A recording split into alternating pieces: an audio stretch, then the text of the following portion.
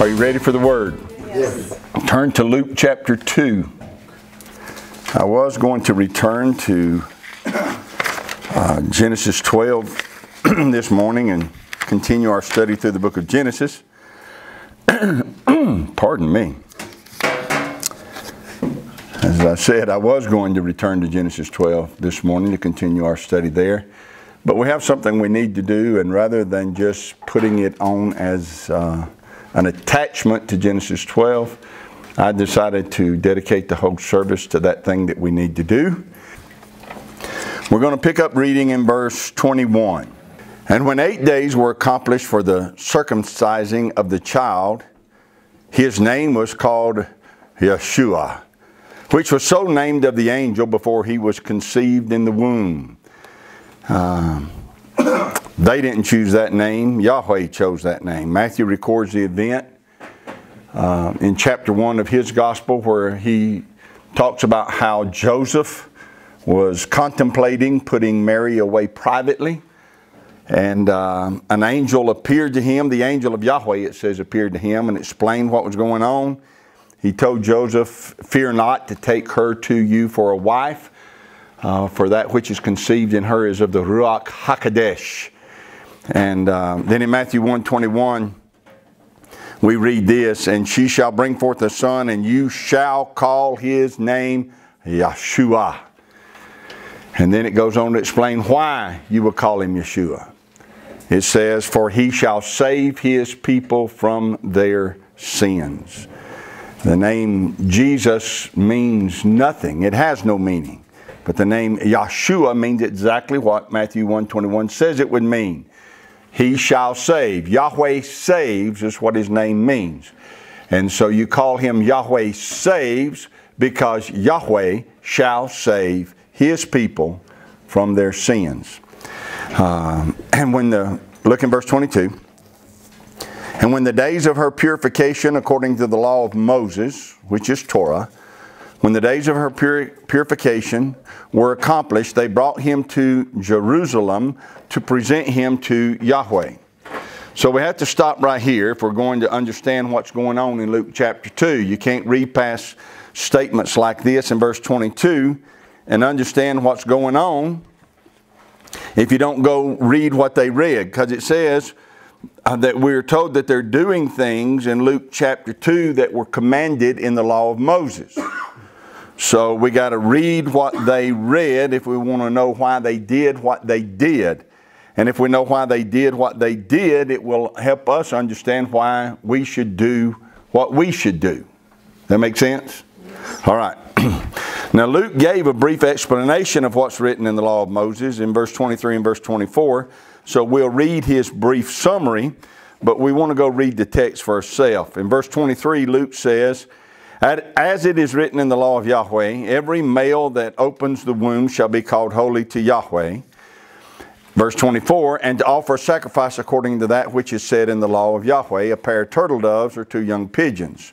So Luke's letting us know that they had come to the temple to fulfill a twofold obligation that they had according to instructions in Torah. The first obligation they had was for Mary to bring an offering to Yahweh. She had to accomplish that for her own purification. And number 2, her male child, Luke said, is holy, which means set apart for Yahweh, which means that she had some obligations. She and Joseph had some obligations concerning him. So they have shown up at the temple to fulfill these obligations. Let's go read the whole text instead of the summary and see what those obligations are. Go to Leviticus chapter 12. All right, look in verse 1. "And Yahweh spake unto Moses, saying, Speak unto the children of Israel, saying, If a woman has conceived seed and born a man child, then she shall be unclean 7 days. According to the days of the separation of her infirmity shall she be unclean. And in the 8th day the flesh of his foreskin shall be circumcised. And she shall then continue in the blood of her purifying 33 days. She shall touch no hallowed thing, nor come into the sanctuary until the days of her purifying be fulfilled. So you got 7 days ritually unclean. The 8th day is the day of circumcision. And then 33 days more beyond that for a total of 41 days. Verse 5. But if she bear a maid child, then she shall be unclean 2 weeks, as in her separation. And she shall continue in the blood of her purifying 66 days. So you got 14 days plus 36 days for a total of 50 days. Verse 6. And when the days of her purifying are fulfilled for a son or for a daughter, she shall bring a lamb of the first year for a burnt offering, and a young pigeon or a turtle dove for a sin offering unto the door of the tabernacle of the congregation unto the priest. That's the reason Luke mentions the doves or pigeons. He says a pair of turtle doves or 2 young pigeons is because Leviticus here is requiring that she bring those. It says a lamb or the doves and pigeons if they cannot afford a lamb. Verse 7. Who shall offer it before Yahweh, make an atonement for her. She shall be cleansed from the issue of her blood. This is the law for her that has borne a male or a female. So Leviticus 12 explains to us why Mary had come to the temple with turtle doves or pigeons. She has come to make an atonement for herself. But what about the part where Luke mentions the male being holy? Well, that instruction is given to us before the children of Israel ever leave Egypt. It's found in Exodus chapter 13. Turn there. Exodus 13, look in verse 11. And it shall be when Yahweh shall bring thee into the land of the Canaanites, as he sware unto you and to your fathers, and shall give it to you. I'm not going to read past that and just go on to our subject. That's a powerful verse. When Yahweh shall bring you into the land of the Canaanites, as he sware unto you and to your fathers, and shall give it to you. What Yahweh promises, he shall do. Yes. Every time. Absolutely. Always. Yes. Without fail. Here they are still in Egypt. But Moses knows what Yahweh promised Abraham. And because Yahweh promised it, it's going to take place. And so he's telling them, even though they haven't left Egypt yet, Yahweh promised it, folks. Write it down. It's going to happen. And when it does happen, then I've got some instruction for you. But it's not a matter of if it happens. It's a matter of when, because it's going to happen. Yes. We need to remember that. What Yahweh promises, he does every time, all the time, without fail. Verse 12.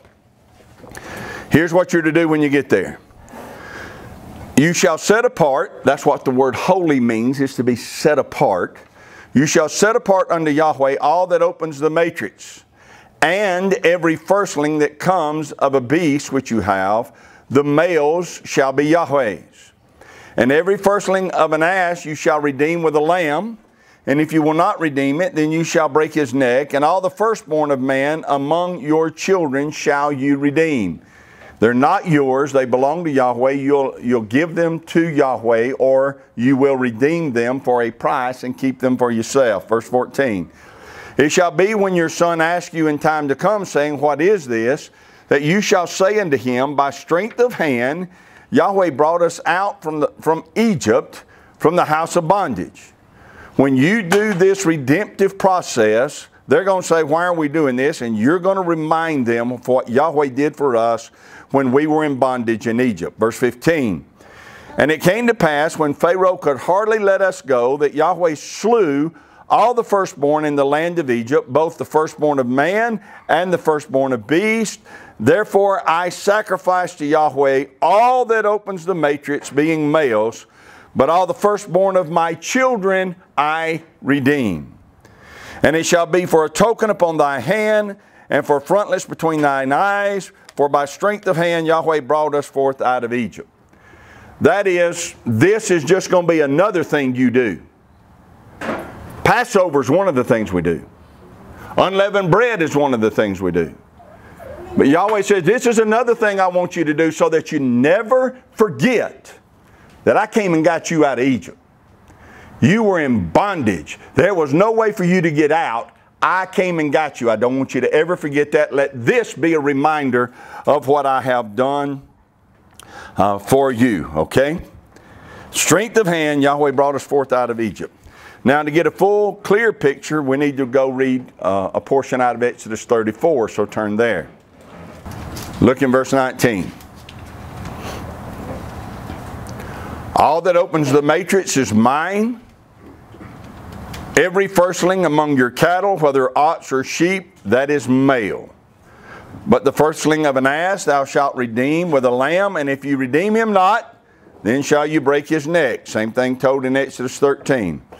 All the firstborn of your sons you shall redeem. Not an option.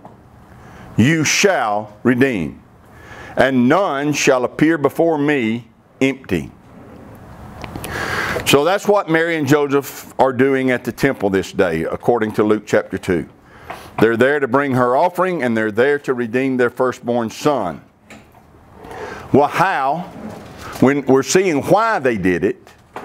They did it because of what's written in Exodus 13, Exodus 34, Leviticus 12. That's why. But how do they redeem him? Well, let's go read that out of Numbers chapter 3. Numbers 3, look in verse 40. And Yahweh said unto Moses, number all the firstborn of the males of the children of Israel from a month old and upward, and take the number of their names. And you shall take the Levites for me. I am Yahweh.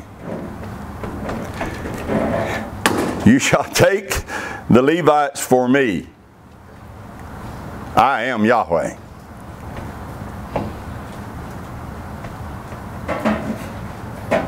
I have a right to demand this and to require this because of who I am. This is not up for negotiation. We're not going to discuss it. I am Yahweh. You shall take the Levites for me instead of all the firstborn among the children of Israel. In other words, by the time you get to this place in Numbers, they haven't been redeeming their firstborn. Even though they were told to in Exodus.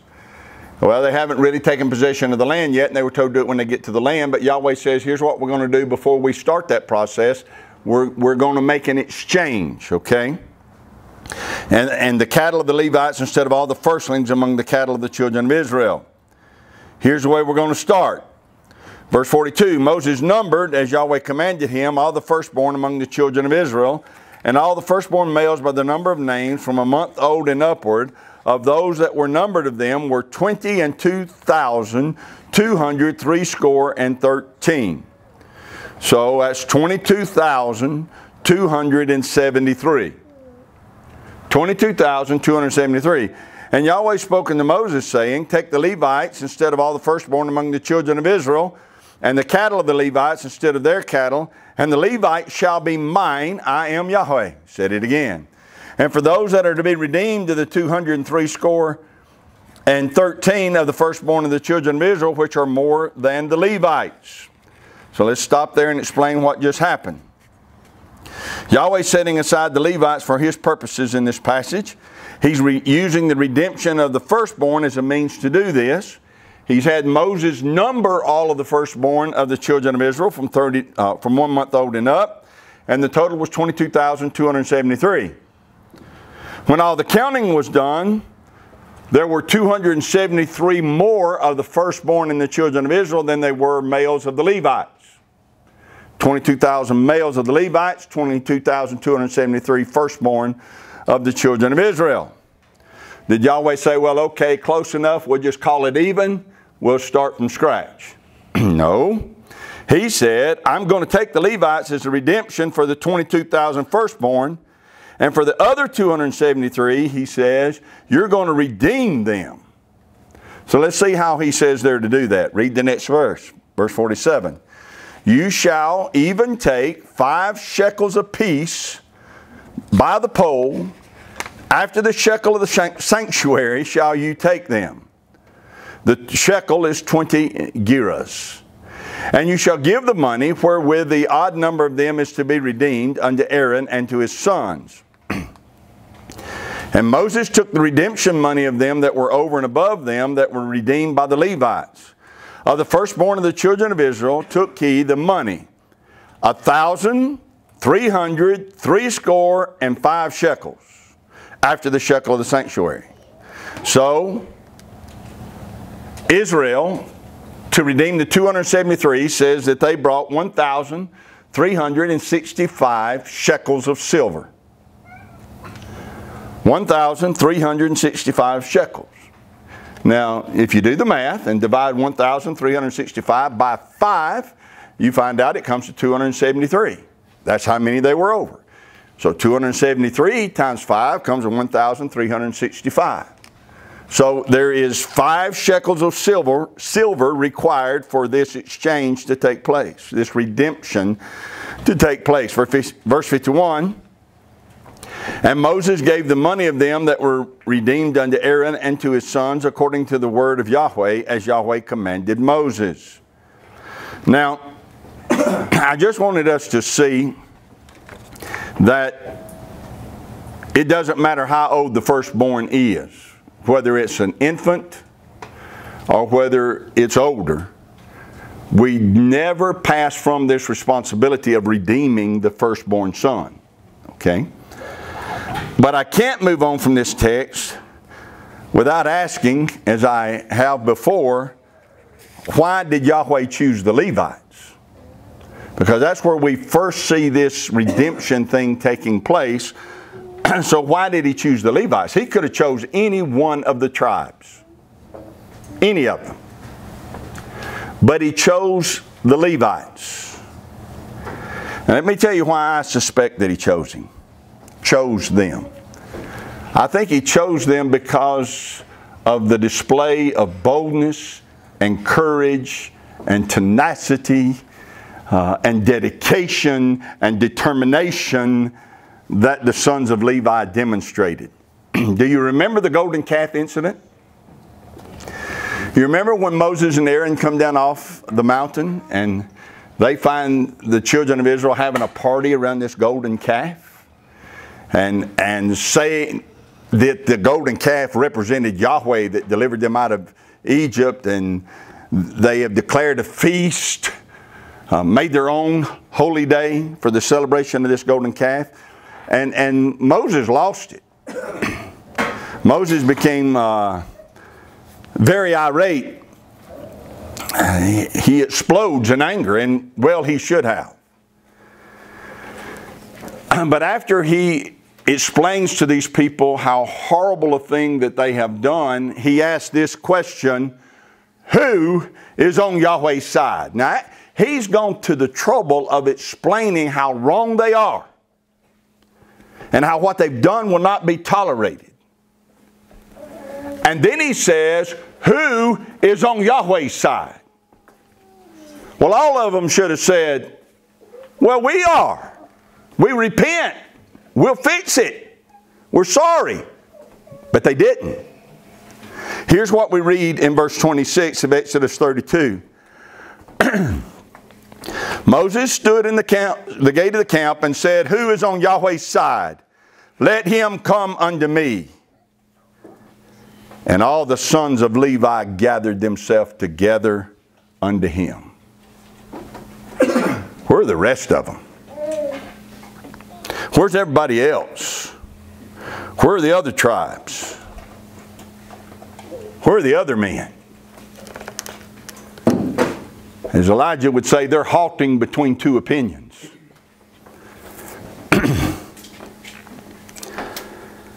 Now, I don't know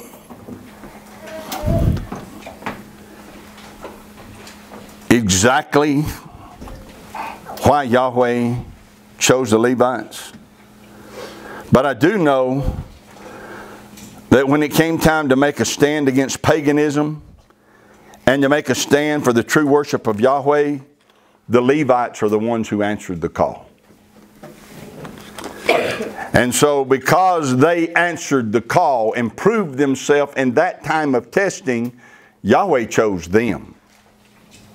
And he just didn't give them priestly duties. I don't know what we think priestly duties are, but I can assure you being a priest was hard work.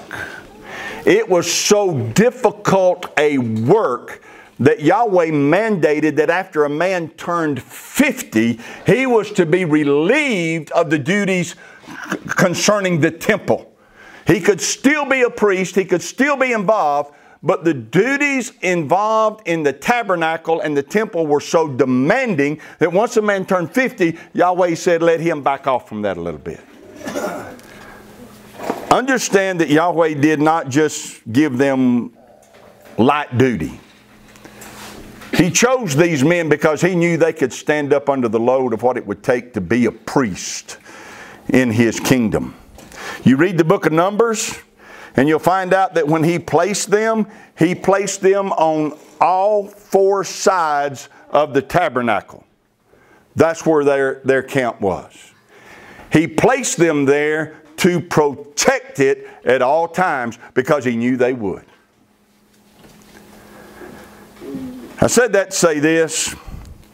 Yahweh never chooses those who are timid and fearful. He never chooses to use the timid or the fearful. Yahweh does not choose men who are effeminate or prissy. Yeshua said, when he was talking about, remember Yochanan the baptizer, John the Baptist? Yeshua said, those who wear fine clothing are in the king's palace.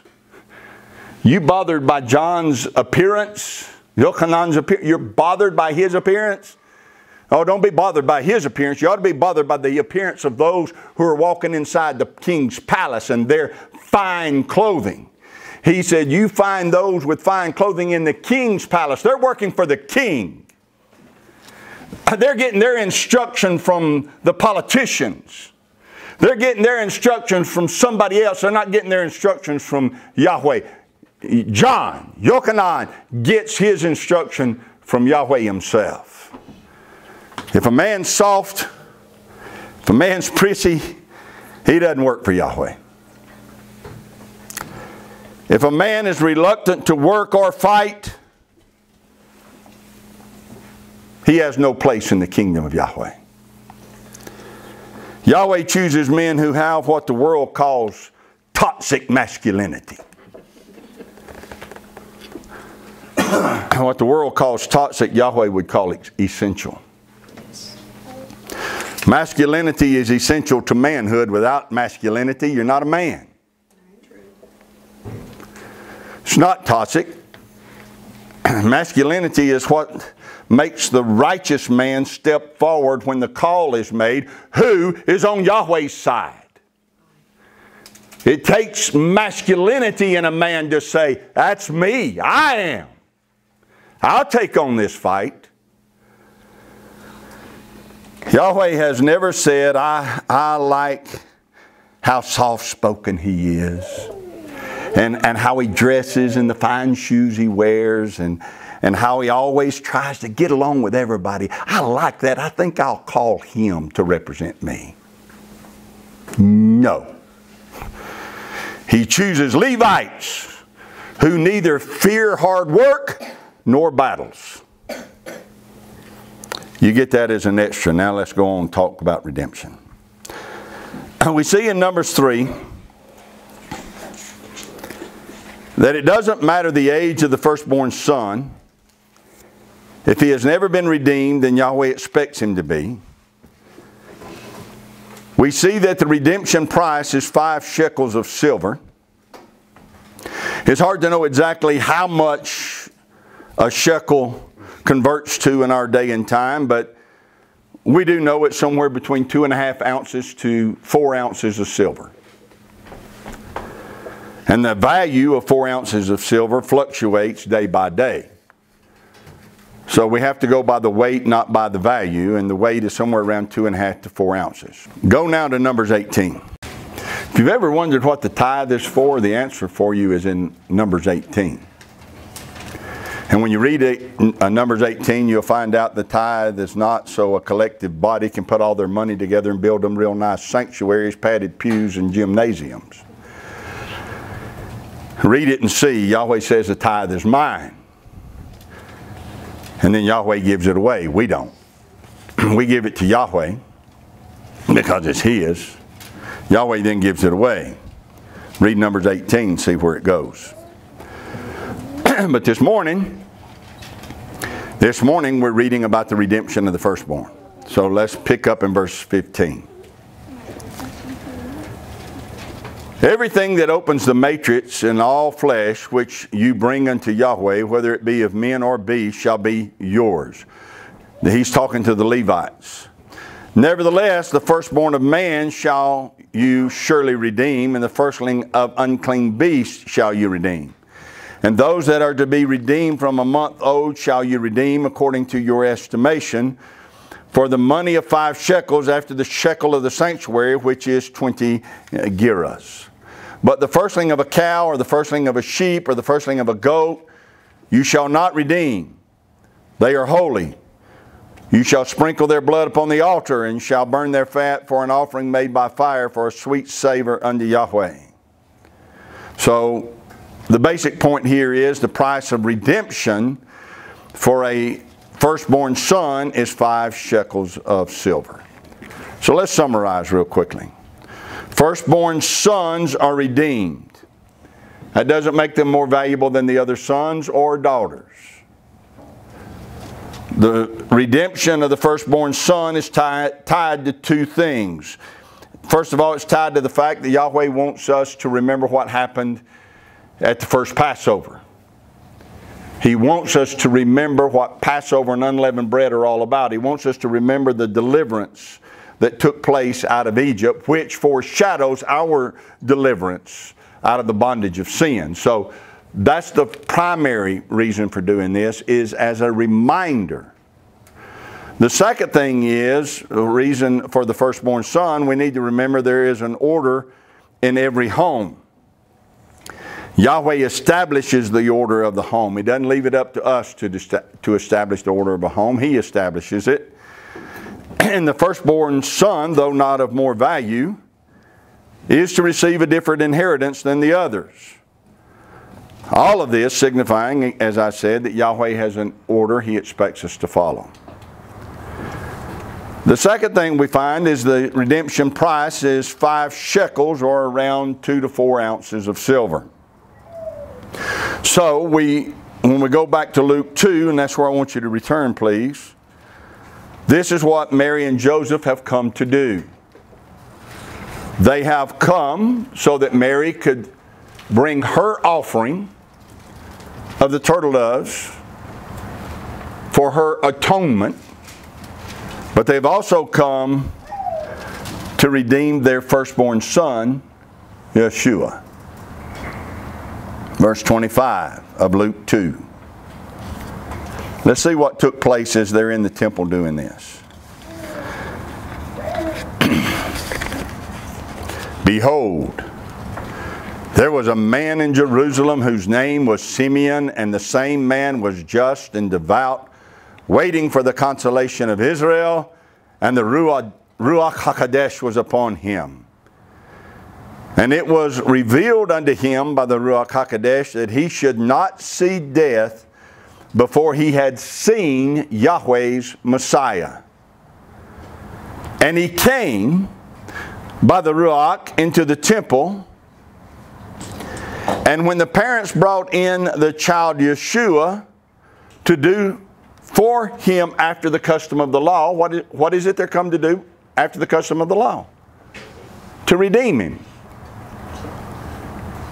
Then Simeon took him up in his arms and blessed Elohim and said, Yahweh, now let your servant depart in peace according to your word. For my eyes have seen your salvation, which you have prepared before the face of all people, a light to lighten the Gentiles and the glory of your people Israel. And Joseph and his mother marveled at those things which were spoken of him. And Simeon blessed them. And he said unto Mary his mother, Behold, This child is set for the fall and rising again of many in Israel, and for a sign which shall be spoken against. Yes, a sword shall pierce through your own soul also, that the thoughts of many hearts may be revealed. And this is where I want us to focus. There was one Anna, a prophet, not really a prophetess, it says a prophet.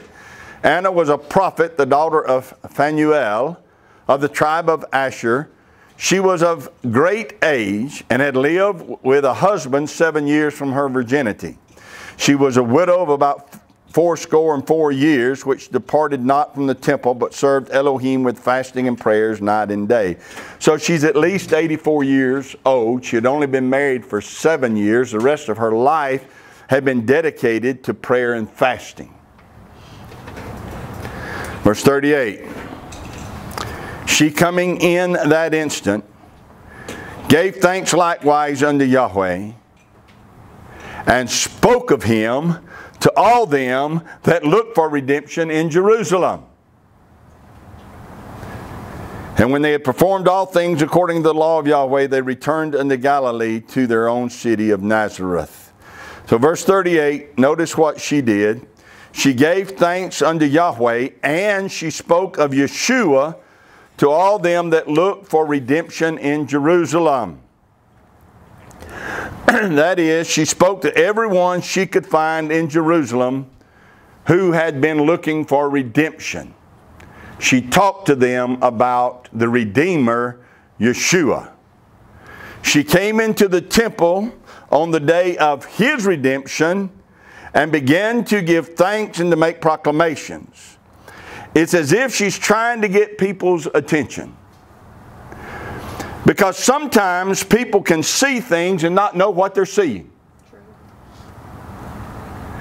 Others may have been seeing the same thing she was seeing, but didn't really see what they should have been seeing.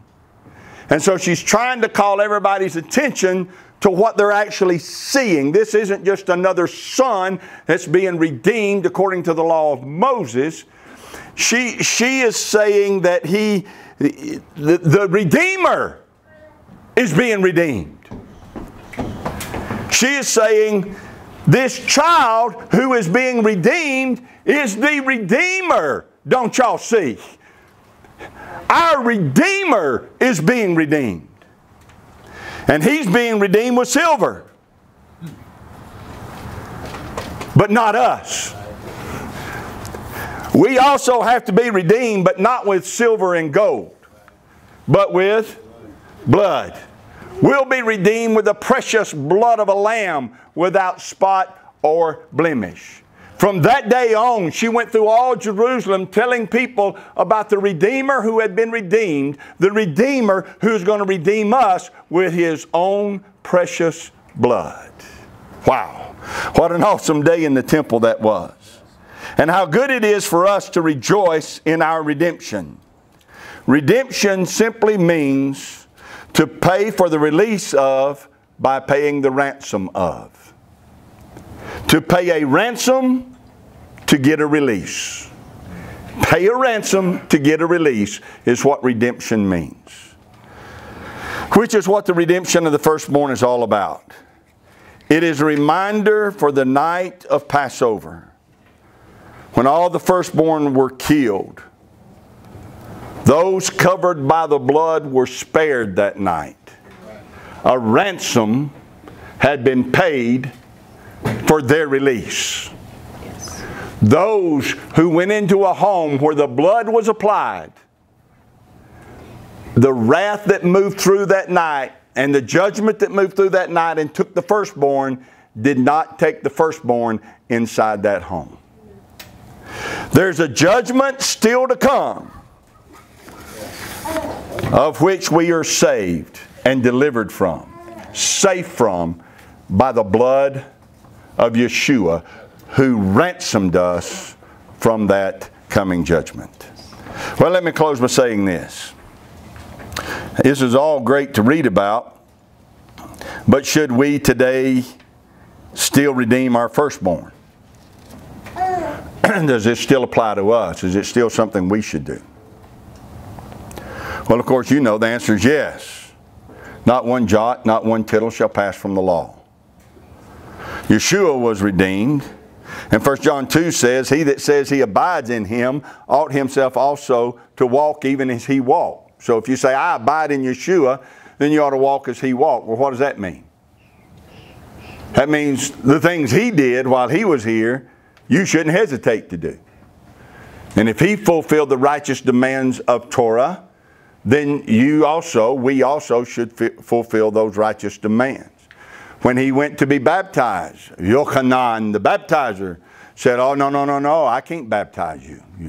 You should be baptizing me. And Yeshua said unto him, allow it to be so for now, for it is necessary that we becometh, I think is the word he used in the King James. It's necessary that we fulfill all righteousness.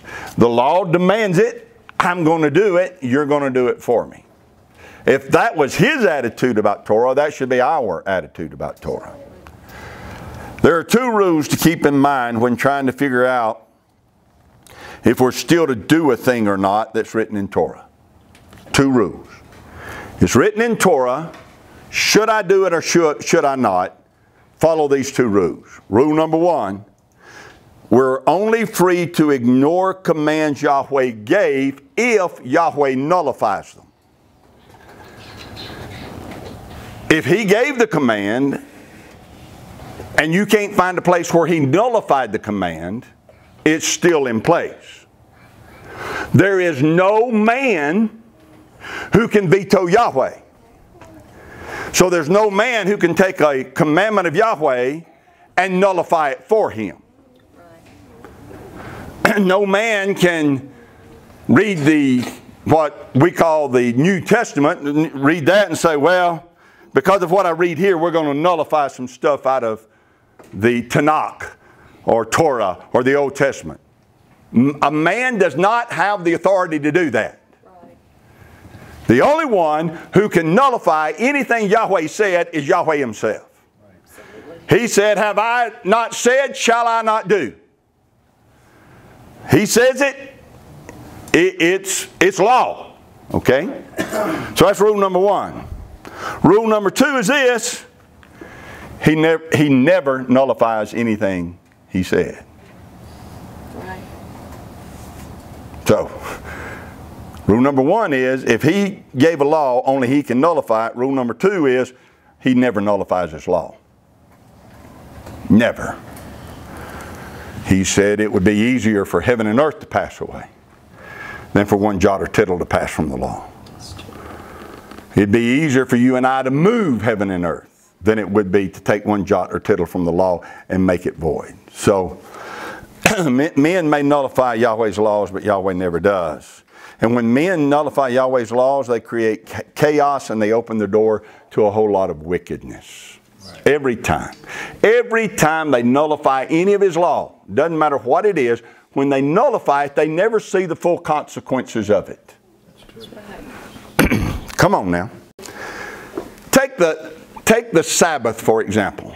It's so easy to go back to that one because it's so major. But men thought, we'll just nullify that one. They could not see the compounding effect that was going to have. By nullifying that one, they opened the door to evolution, the teaching of evolution. Because with the teaching of the Sabbath, you're teaching Yahweh created everything in 6 days, and on the seventh day He rested. And the seventh day is holy because Yahweh rested on that day. But when you nullify that and take that out, now the teaching of evolution can come in, and even thousands upon thousands upon thousands of people who go and sit in churches every Sunday listening to supposedly the Bible being taught no longer believe in the creation story, they believe in evolution. That's true. Because they think it's more intelligent. By nullifying the Sabbath, what happened in a progression is men began to say, well, if we don't have to keep that law, then what about this one? And what about this one? And what about this one? And what about this one? Until we've come into a day and time where grace has become lasciviousness. And men no longer believe they have to keep any of the law. That God's not mad at me no matter what. So men nullify the commandments of Yahweh. Yahweh never does. So, back to point. This morning, in order to accomplish what is written in the law concerning their firstborn son, Spencer and Stephanie have brought Nathaniel Andre Bolduc to Yahweh to redeem him per Yahweh's instruction. Bolduc. The name Nathaniel means given by Yahweh, or gift of Yahweh. He gave Nate to them. Y'all come on up. But he requires the firstborn to be redeemed. They have come in obedience to give his ransom. So, this is a same thing you read about in Luke chapter 2. They have come this morning to accomplish what is written in the law of Moses. Y'all come on in and let the folks on Facebook see you there. Come on over here, Steph. Yeah, good deal.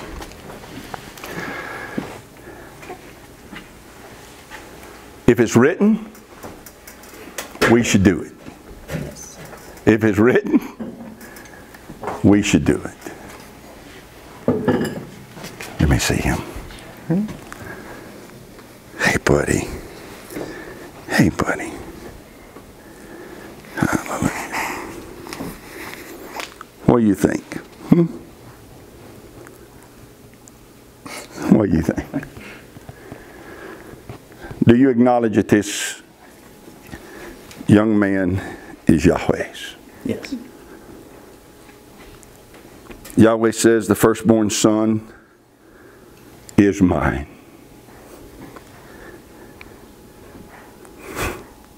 You like that, didn't you? He smiled. You acknowledge that this is Yahweh's. Yahweh makes allowance for you to ransom him so that you may take him back home with you. But not to free him of his obligations to Yahweh. But by paying the ransom for him, you are declaring to Yahweh, I tell you what, let me get you to go ahead and pay the ransom for Yahweh. There you go. And we'll put you back over here. The ransom has been paid. He seemed to doubt y'all were going to do that, but no, you did it. By paying the ransom, you are acknowledging and declaring that you will remind him of what you did for him. You will remind him that he does belong to Yahweh. You will remind him that you redeemed him with silver. But he needs another redemption that has to be done with blood.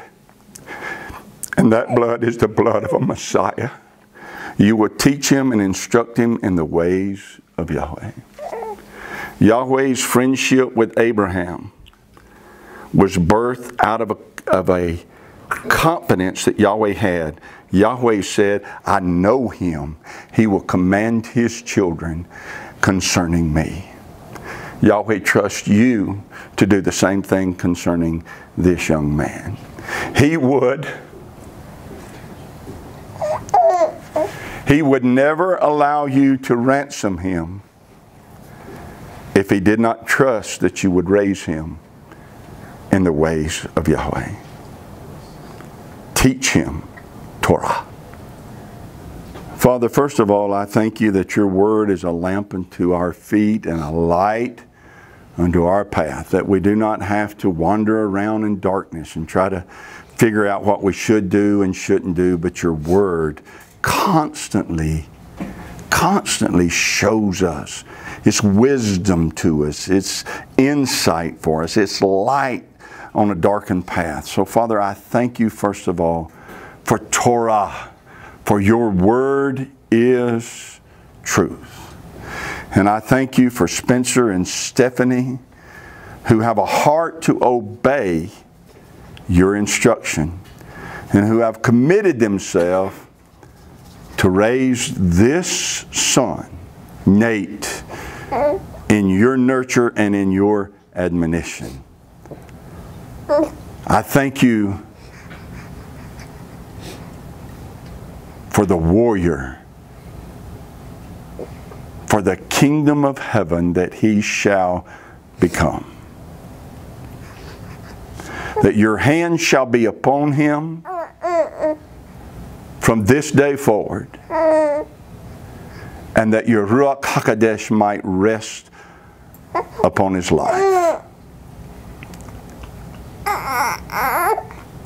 Yahweh bless you and keep you. Yahweh make his face shine upon you and be gracious to you. Yahweh lift up his countenance upon you and give you peace, as his name is put upon you. So shall he himself bless you.